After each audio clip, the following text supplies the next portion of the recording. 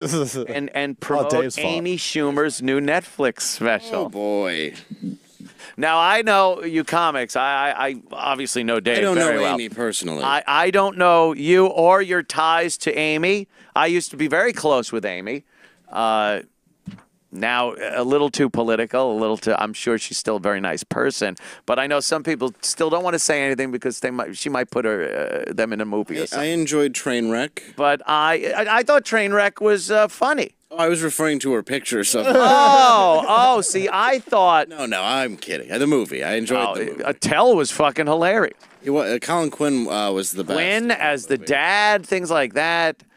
And then, from then. I believe she's, they call it preggers in this special. Yeah, she's got a baby bump. Ugh.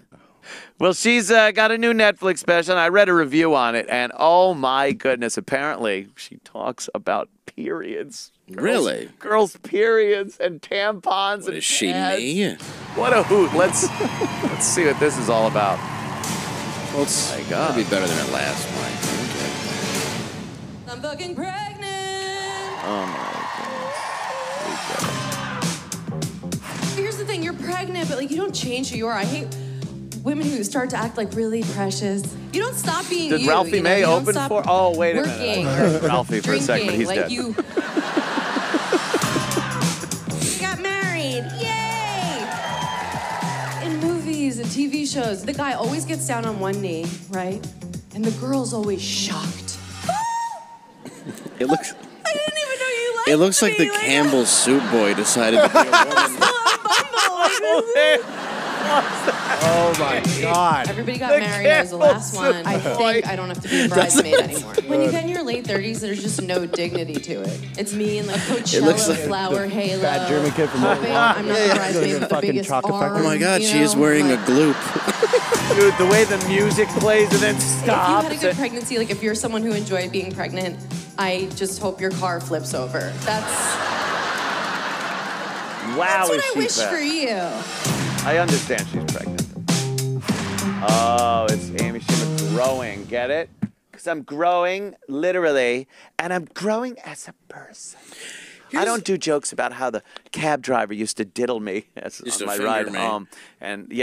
And race and sex jokes. But she still is, even in that last bit where she's talking about, I hope you die if you enjoyed being pregnant. It's not, you're, Wait, what? Yeah, what? I don't know. I don't know. I don't get it. I'm not going to, sit here and critique her comedy. People seem to like it. They were laughing. But, it's her whole attitude. Yeah. But that whole attitude, they become so self-important that they start throwing out what people should and shouldn't be doing. And that's, whether you like something or not, you see a comic. I've seen plenty of comics. Some of them I like, some of them I don't. But I'm not going to say he shouldn't ever be heard or that's not appropriate comedy, which is hilarious in and of itself, just saying appropriate comedy. Yeah. What the fuck is that?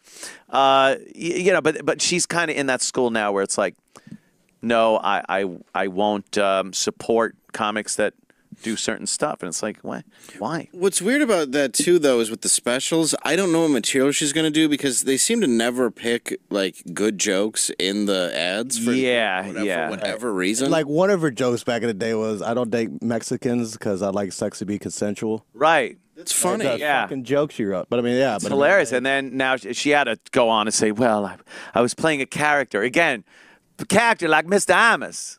Let's go down and see Mr. Amos, Howard. He uses characters. Yeah.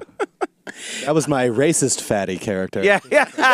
And I'm tolerant. My fat racist tolerant fatty whore character. Yeah. That's it. That's so true. It's like, that's when the only reason why you were that is because you couldn't write any more racist jokes than you told in your first two specials. Yeah. And own it.